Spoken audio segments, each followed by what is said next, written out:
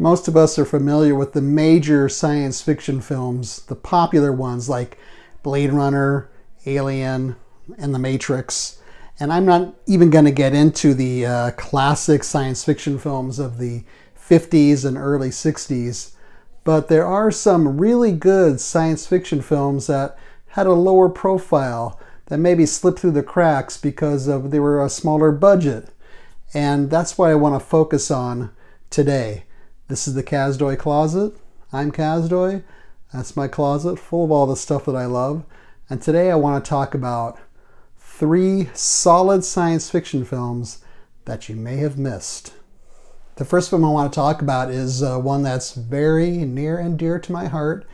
It's Fahrenheit 451 from 1966. On IMDb, it got a rating of 7.2, so that's pretty good. In case you don't know the plot of Fahrenheit 451, it's based on a Ray Bradbury novel. It's about a future dystopian society in which books are illegal, and the firemen are in charge of finding the books in people's homes and burning them. This is a very interesting film because, first of all, it's an allegory on censorship, freedom of thought, free expression, and it has a interesting international credits to it.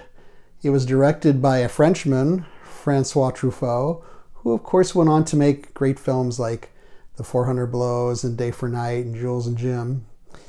It was written by an American, Ray Bradbury, not the screenplay, but the novel. It stars a German, Oscar Werner. His co-star is from England, Julie Christie. She plays a double role.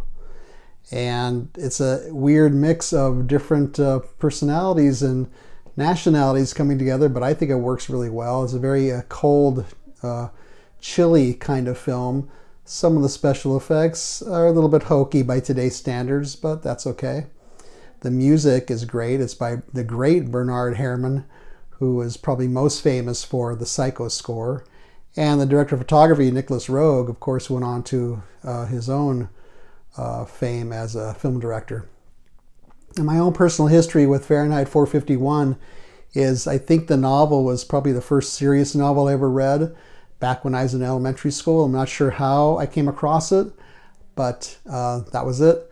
And then I taught science fiction in high school for many years, and I usually used Fahrenheit 451 as one of our novels. It didn't always work that well.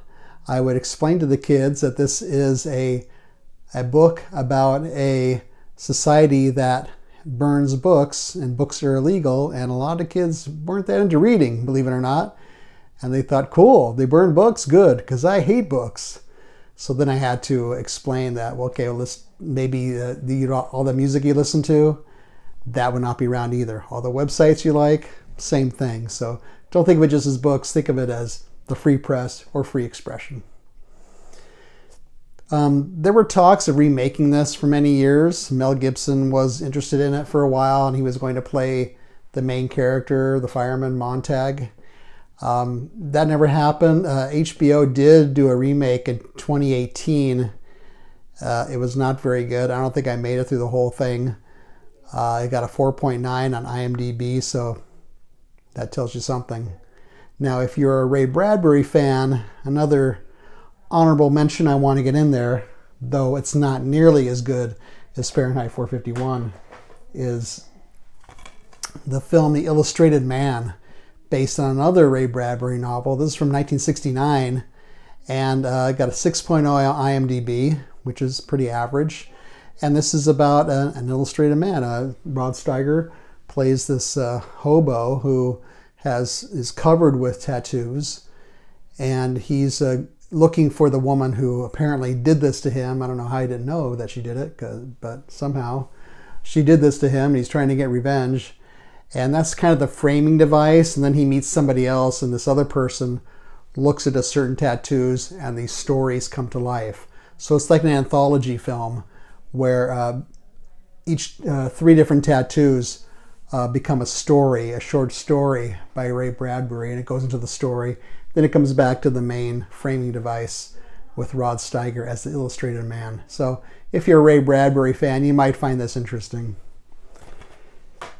The next film that is a really good science fiction film that slipped under the radar for a lot of people is called Moon, and this is from 2009. It's got a 7.9 on the IMDb scale. Now, Moon is about an astronaut, and he is hired by a company called Lunar Industries, and he has a 3-year job on a moon base, and he's by himself, and he's there to harvest a certain material, energy source that they found on the moon, a clean, safe energy source, and then he harvests it with machinery, and he sends it back by rocket to Earth. And this is his only company on the moon base is Gertie. That's a computer which kind of moves around and hangs from the ceiling, and the voice of the computer is by Kevin Spacey, but it's not as creepy as you might imagine. It works well. And so this main character, the astronaut, he is coming up on the end of his 3-year gig, and then he makes a very interesting discovery. And I'm not going to say what that is because that would ruin everything, but I think you'll like it. Sam Rockwell stars in this, and it's basically a one-man show. He's great. He went on to do a really great performance in Jojo Rabbit and the Three Billboards film. And the director is Duncan Jones, who you may know his father better. His father is David Jones, not of the Monkees. David Jones, known better as David Bowie. Duncan Jones also went on to make another very good science fiction film called Source Code. And there's also a book about the making of Moon called Making Moon. And they refer to this as a cult classic in that book. So Moon, very good, solid science fiction film. Now the third one I want to focus on that may have slipped through the cracks is from 1997, and it's called Cube. And this got a 7.2 on the IMDb scale. Cube is about 6 different people, and they wake up in this strange cube-structured room, and they don't know how they got there. And each room has a different sort of deadly trap, like a booby trap hooked into it. And they have to learn how to navigate through each room. Now finally, or rather eventually, these 6 people find each other by going from room to room. And they learn together how to navigate each room. It also turns out that each one has a particular talent. For example, one guy is a cop, one guy's a doctor, one guy's a math genius. And this is just all about them trying to figure out how they get there, what's the meaning behind all of this. It's sort of like an extended Twilight Zone episode, but it's very original, very cool looking, and very different. There were 2 sequels. I don't think either one is held in very high regard.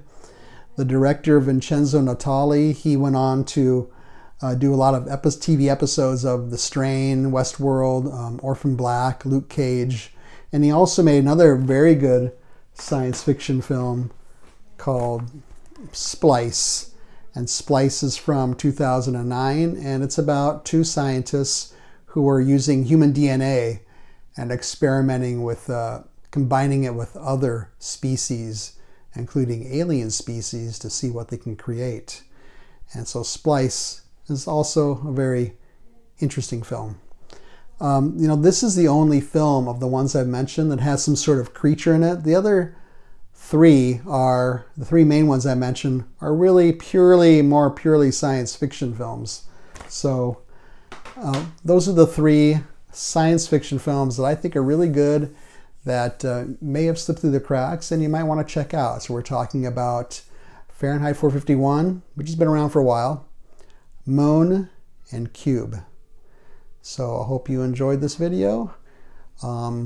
Feel free to leave a comment, something, maybe a science fiction film that you want to bring my attention to that is a little obscure.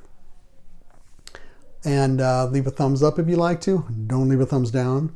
Subscribe would be great. Otherwise, I want to thank you for watching this video, and I will see you next time.